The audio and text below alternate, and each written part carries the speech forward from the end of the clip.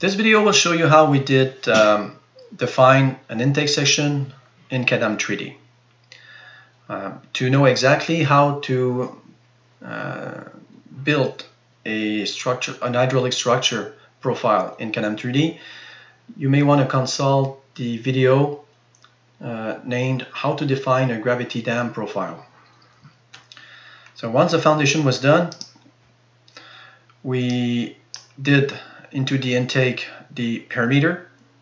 Once this was done, we had access to the penstock, and then from the penstock here I'm going to delete completely the penstock. So before doing this, I'm going to show you the structure. So you have on the upstream side, you have two rectangular opening they are separated by a pier here, and they ending up into a circular section here. So I'm going to use the option of transparency here. I'm going to put a 50% transparency so you can see inside the structure. So pretty much you have, I'm going to remove the lift joints, and I'm going to make a render surface here so we can see into as blue. So we can see that we have a pier in between. You have the two inlet going into the penstock here. So to define that penstock, once you have defined your profile of your section and the section depth, you can go into penstock, and from here I will delete the penstock. The only thing that will be available is upstream opening. First you define how many openings you have, elevation, height, width, spacing, and everything. You click validate. It's going to show you this figure here, and then you're done. You can go up to 3 opening, and then you have to define the downstream opening. Same thing if it is circular or rectangular, and then you just put the numbers here and you click validate, and after that you add section.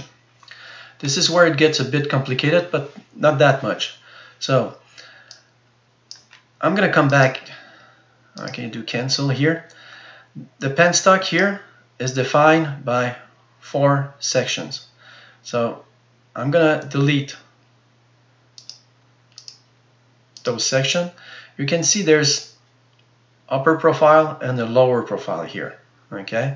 So I'm gonna delete that. So we're gonna add a section. So all we did is define our opening upstream and downstream. So now we want to start from the upstream and go to the downstream opening by adding sections. So the section is composed of a top segment and a bottom segment.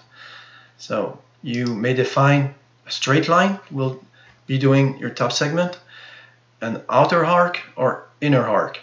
So I'll leave it as this here. So I can put x equal to 1. So we're gonna put the top x coordinate at 1. So we're starting at 0 here, and we're gonna go 1 meter, and I'll leave the elevation at 15 meter. I'll do the same for the down one.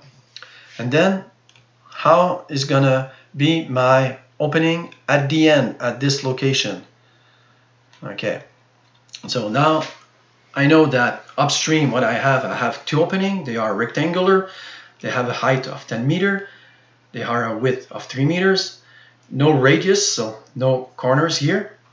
They are spaced here by 1 meter, and the x top is equal to 0, x bottom is equal to 0, and the elevation on the top of my segment, always talking about the upstream side here.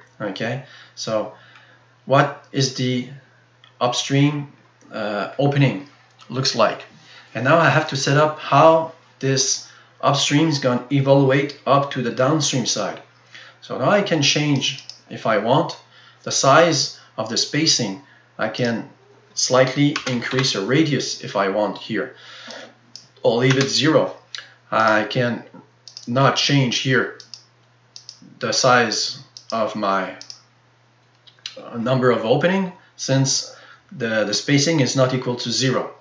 So if you put this spacing to equal to 0, it means that it's gonna close the pier at this level, and for the next section you'll have the only option to put one opening, and then the width and the height can be specified here. So if you want have the height is computed from the location of those points, but the width can be changed here. So I'm going to leave it as it is like this. I click OK. Now I have defined the first profile, and we proceed like this. Add another section. So now I can have an inner arc like this, and I can put an arc radius of 12 meters. I'll go to X direction of 6 and top of 12, and then for the bottom one, an outer arc with the X now would be located at 4. Bottom here would be located at 5 again. No, I'll put it at 3, let's say, and a radius of 10. And I'm gonna put my space here equal to 0. So it means that I'm gonna close the pier at this level, and then I click OK. So I have this profile that was added like this. So if I had another section now, I only have one opening available, not two openings. It can be an opening that is circular or square with rounded shape, as you like. So you proceed like this until you reach the end of your or the downstream side of the intake section. So I'm going to click cancel here to cancel everything that I did here, and I come back here. So pretty much if you follow exactly what was supposed to do according to your plans, what you end up having is some kind of profile that looks like this. And once this is done, then you can place your shafts. So in this case you can go up to 3 shafts. We only selected ones. You select properties, you put all the values here, and it will locate your shafts inside your section according to the penstock that was defined. And the location of the stop log, if you don't want to, you have no log, you just select here, or if you want to put your logs into any of the shafts, you select them here or on the upstream face, because one of the load cases here is using dry section, so it means that you have to set where your logs are going to be located when you're going to dry your penstock. And that's it. Pretty much you have here how to define an intake section in CADAM3D. Thank you.